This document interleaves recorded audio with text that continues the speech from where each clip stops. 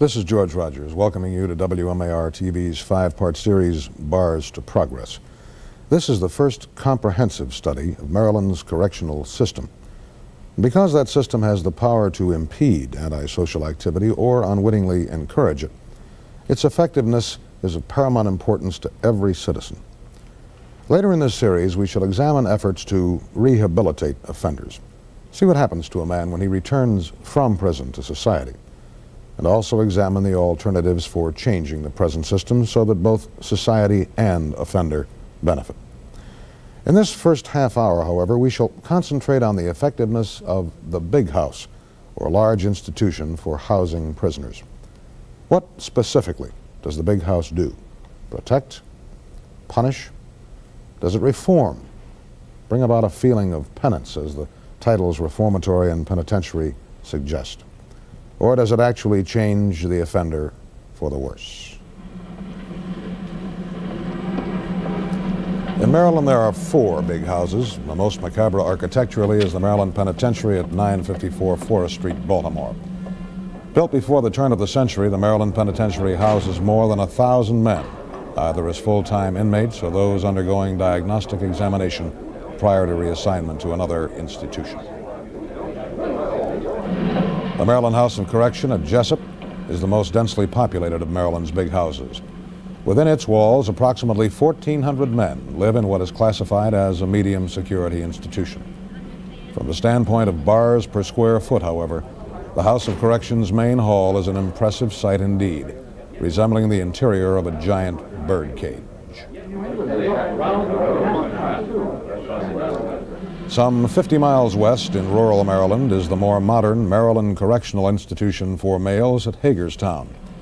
It houses about 600 inmates, chiefly young offenders. Like Jessup, it is classified medium security, but utilizes closed-circuit television as one means of ensuring that the doors open and close only for the right people. And finally, there is the Maryland Correctional Institution for Women at Jessup. Because of the 30-to-1 male-female arrest ratio, there are only about 100 women here. The institution has the look of a college campus, but looks can be deceiving.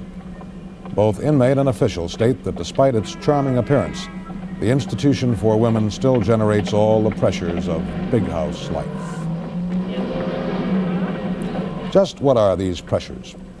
To find out, WMAR-TV not only interviewed hundreds of inmates, guards, and officials, but put its own reporter in a correctional institution for a day. Like the other new men, he began his sentence by walking through the main door of the Maryland Penitentiary. This is your orientation. You've already been brought into the system. You've been to identification. You've been given a number. They've taken your fingerprints. They go to Washington, D.C. We'll get back an FBI report on every man. Orientation for new inmates takes place in the chapel of the penitentiary and is followed by a battery of psychological tests, identification procedures, and lectures. It is the beginning of what one ex-offender called the making of a non-person. But the classification system is probably not much more impersonal than induction into the armed forces or registering for classes at a large state university. The building right here is a Maryland Penitentiary. It's a maximum security institution. Long-term offenders, disciplinary problems, adjustment problems, troublemakers. That's a Maryland Penitentiary.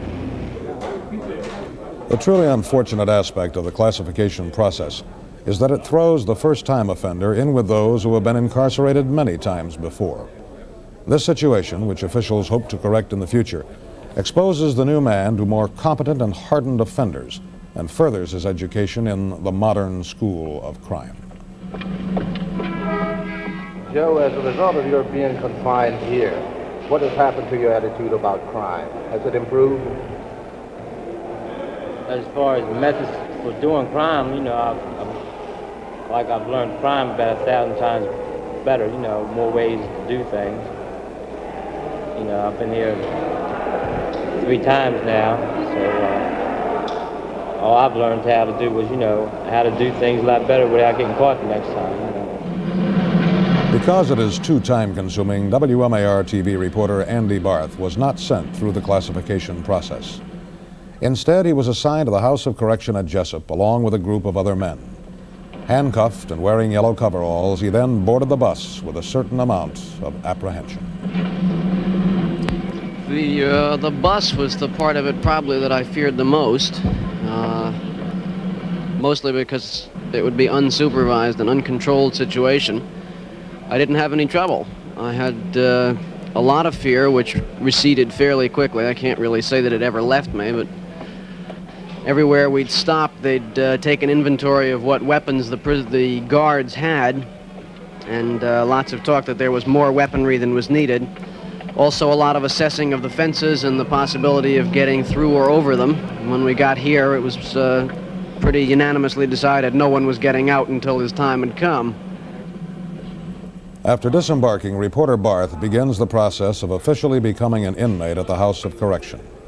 It begins with a change of clothing in a large room, a situation that is perhaps symbolic of prison life in general, in that it is the first of a series of private acts performed without privacy. And though still outwardly calm, Andy Barth admits to continued apprehension. I can't really say that I enjoyed any of it. I wasn't petrified. When we got inside, we went into a main room where they stripped off the yellow coveralls that I'd put on in Baltimore.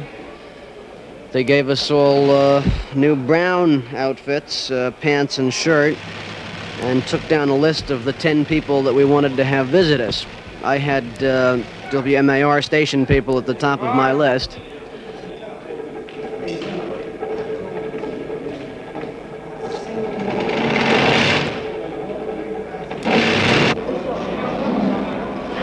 A bit later, Andy Barth is escorted to his cell. This is his first contact with the general prison population, but because of his brief stay, he will be able to capture only a taste of the atmosphere.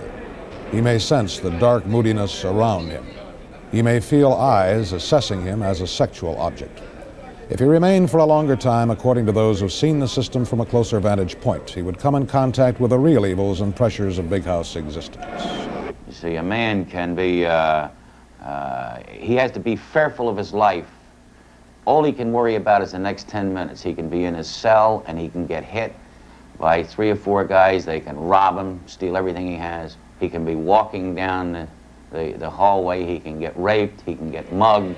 He's got to worry all the time, particularly if the guy is young, if he's slight. He's considered effeminate. Now, one of the big problems we have today are all of the young fellows coming in the big joint. Because the old guys, they had a lifestyle that they were pretty much accustomed to, and they were, you know, like pretty comfortable with it. Now you get the young guys coming in and they gang up on the old guys and they haze them and they raise holy hell with them. These older men who used to feel fairly comfortable in prison are scared to death today because of these young cats.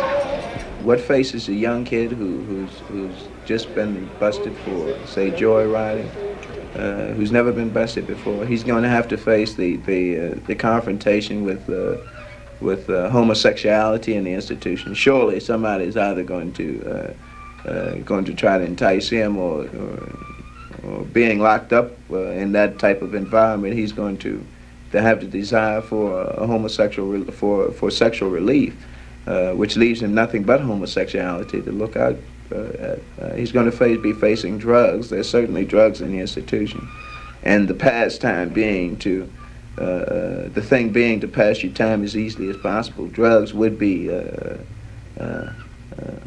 in addition to the things that he's going to face. They're there. How they get there, whether it's brought in by the administration, whether it's left on the grounds or whether someone who's working on work release brings them in. The point is that they are there. At one point during my incarceration, my own incarceration, it was at such a time when drugs were very hard to get in the street, but there were drugs in the institution, and at such a price where they can be bought. Now, I think that ought to be enough to frighten any mother about what's going to happen to her son should he enter a correctional facility, a correctional institution. After arriving at his assigned tier, Andy Barth steps into the world of cell number 4 and briefly experiences a genuine moment of truth.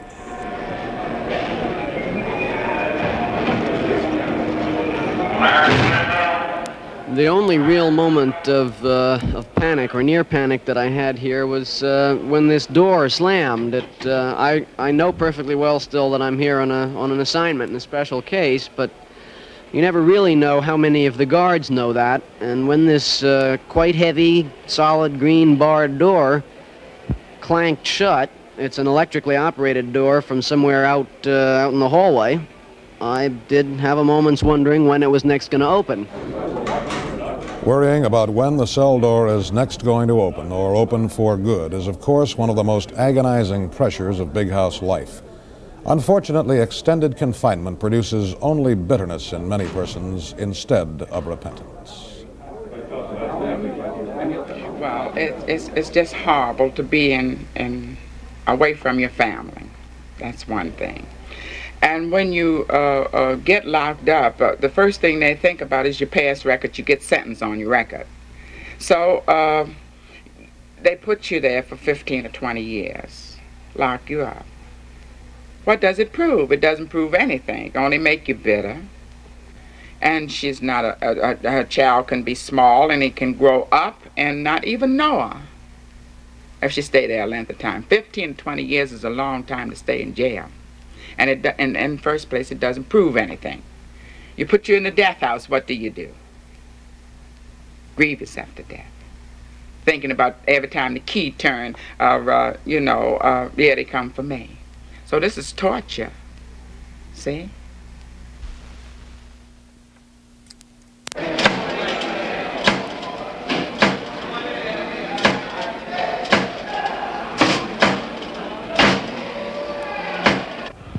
We all got in a line and went down to the cafeteria, I guess a little after noon. Everyone picked up one fork and one spoon, all of which were wet, I hoped from a washing machine. Then everybody went and picked up a metal tray. Everybody poured over those, looking, I guess, for a clean one. Not all of them were. But we then went onto the food line. While I was in the dining room, I had the only sort of apparent solicitation that I've experienced here so far. There was a man in the serving line who held my arm and asked my name and said he'd be sure to come up and see me later. And what of the food itself? I can't really say that it was unwholesome. I can't also say that it was really very appetizing or very tasty, but for example, they served corned beef hash. There was a fair amount of beef in it, also a fair amount of grease. They served macaroni and cheese, which was a good deal more macaroni than cheese. They also served what they described as iced tea, although it had never had a very close relationship with any tea leaves, I'm afraid. However, it was plentiful. I assume it was nourishing. I don't think anyone could have gone away from there hungry. I expect, in fact, it's a diet on which you could gain rather a lot of weight.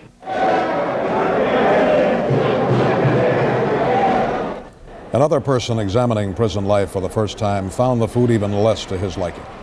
For young bearded Alan Schumann, an agent for the Department of Parole and Probation, the visit to the Maryland Penitentiary begins on a mid-October morning.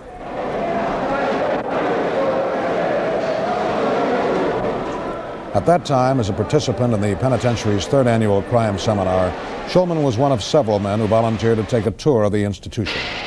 Accompanying him as a guide is Alexander Brown, an inmate, and shortly before noon, Alan Schulman gets his first taste of prison food. thing I was trying to talk about. See, these are the type of conditions that the men are really against. These are the type of things that we've been talking about. We don't want anything like this.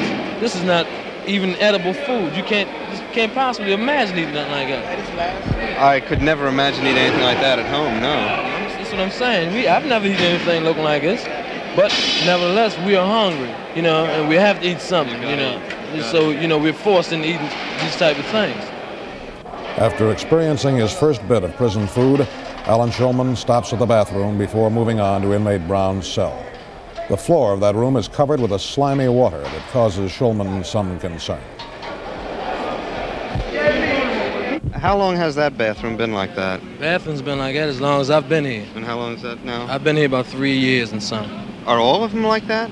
The majority of the bathrooms we have to use it just like that, all the time. And there's no effort made at all to try to clean them up? No effort whatsoever. The next inquiry by Alan Shulman is a fairly obvious one. The relationship between inmate and guard or correctional officer. Is there, he asks, a great deal of racism, brutality, unnecessary solitary confinement in order to maintain discipline? Are there secret lockups and punishments? That hallway that led to the maximum security down there, then now that's strictly off limits to us. We can't see that at all. Right. You won't be able to go over there at all today. How long does a man stay in the maximum security down there? Sometimes, like, the minimum I think he can get is 10 days. But sometimes they stay in the whole 10 days. Like, they can stay up on lockup for a year. You know, they can stay over there for a year in one cell. You know, no recreation, just come out for a walk, and that's about it. They don't get anybody to talk to at all? The guys that are next door, maybe. You know, they can holler upstairs or downstairs. Holler upstairs, but they don't get out in the yard to talk to anybody? No. They don't get any kind of recreation? No, none whatsoever. Why don't they let us go in the West Wing? They don't want you to go over there because guys have been beaten, you know, and the guys are still over there, and they want to do something about it, you know, and they would love the opportunity to talk to anybody from outside. When you say beaten, do you mean by guards or by other inmates? Right, by guards. Okay, let me ask you this. Do you think this is prison rumor that they've been beaten by the guards, or do you know for a fact that they have been? It's fact. Police have tried to have investigations. Police that are working in here have tried to have investigations on this South Wing area, and they won't permit it. So let me understand this. When you say police, you mean the guards that are here? Right, the guards that work in the institution. They want, you know, to bring about some type of change. They don't like the system the way it's set up.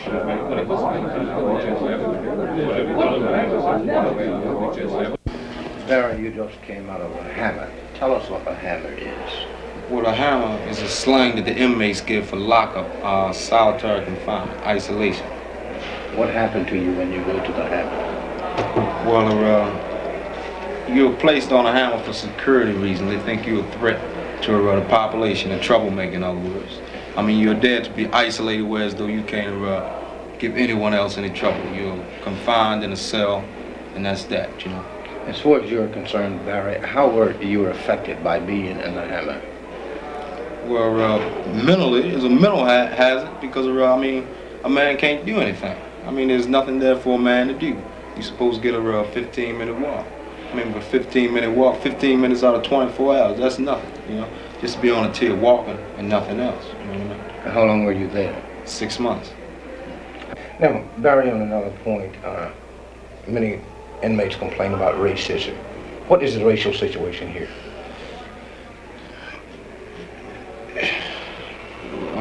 Give me a word for terrible, something like that. Give me a word for terrible, something like that. What do you mean? Yeah.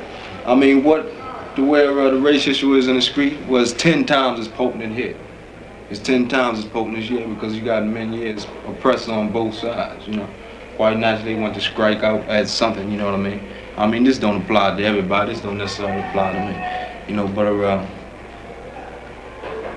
well, you know it. It's in the street. It's 10 times potent in here. But who is guilty of the racism as practiced here? The administration, parts of the administration, the guard force, or just? Damn right. I mean, like the guards, like I said, bro, they could.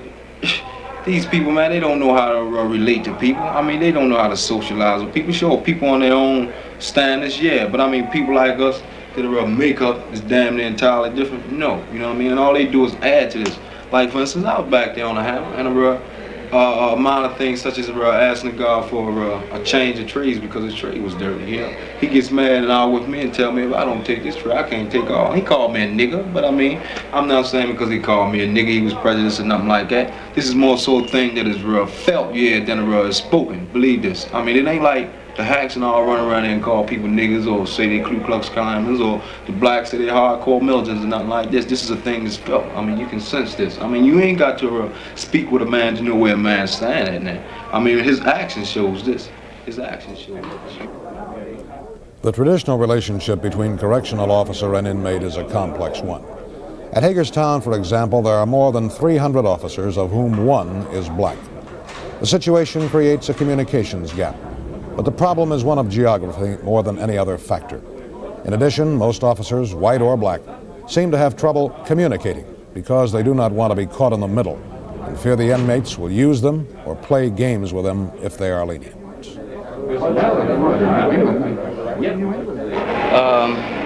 Majority of the inmates, though, they have their little tricks that they do on you when you first come here. When you're a new man, they're always tricking you when you're a new man until you're here long enough to where you can really figure the situation out. For instance, when you're making count in the morning, it's not too bad here on the tier because you can lock the men in on the tier while you're making count. But in the dormitories where it's all open, there's one officer that makes the count back there, and while you're going through, you might count a man that's on a D row on the bed, and go past him, and while he's to your back, he'll jump over in the A row.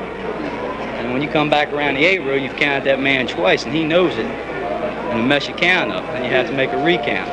And it's really hard to get a count going up there. But they'll do that to you for a while until they really get to know you to find out what kind of officer you are. Every man is an individual, and you have to treat him as an individual. But you just can't lock a man up, put him away over here, and forget all about him. It's just not done that way. But as a correctional officer myself, you don't have the time as a correctional officer to go to find out every individual's problem, which is impossible to. And we're understaffed here. We have counselors here that are supposed to find what their problems are to try to help them out, but it's just impossible to get 1,400 men down and find out each an individual problem of every man because you just can't do it. The correctional officers have as many or more hang-ups than the inmates do. Now, you see, if a man is working on a particular shift, what he does on that shift that's correct can cause him to get demerits, to get written up on the next shift. The guys are caught in the middle all the time. There's all kinds of things that could be done to make the life easier for the guard. But you see, if the guard is kept in between all the time, he's going to be hard on the inmates. A man, if he's a CO1, 2, or 3, is not allowed to talk to the inmates. I've had men tell me how they have seen inmates who they went to school with. One man was on the police force with an inmate. And he told me that in order for him to be able to talk with his friend, he had to go wait till the guy went into his cell and then go into his cell with him so they couldn't see him talking to the man from Center Hall. A lot of the guards on the force, particularly the newer correctional officers, want to get involved with treatment. They see a lot of the problems and they want to help the guys, but they're not permitted to. And the big hang-up in this system is the same as in virtually any company throughout the United States. It's middle management that resists the changes. Top management wants to change in many cases. The lower echelon wants to change, but middle management won't permit it. After several hours, hardly enough to get more than a touch of institutional life, WMAR-TV reporter Andy Barth's sentence is over. Despite the brevity of his visit, however, he counts it as a valuable experience. My most immediate feeling just on coming out through those big doors is one of physical relief. That none of the terrible things that people told me might happen to me did happen.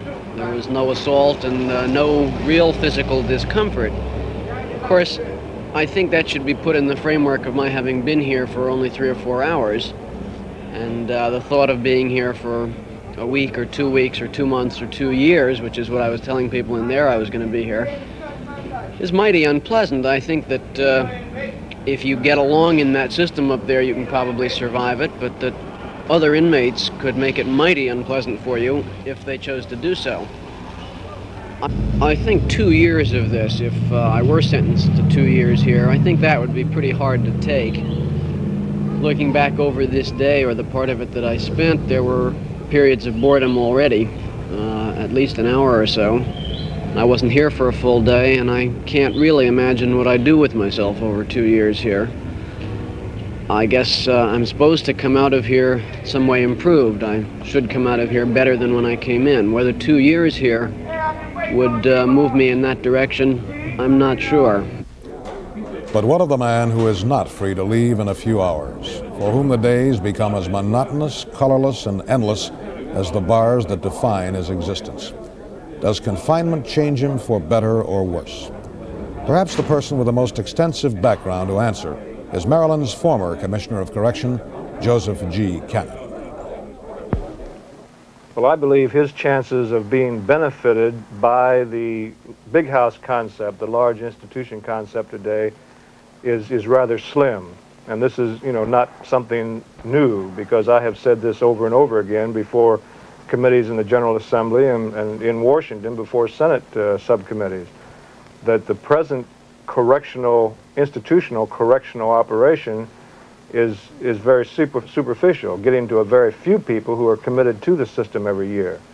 And I've used the figure, which I can't back up, but which I think probably is optimistic, that at any one time we can only reach probably 20% of the population with any meaningful correctional type programs.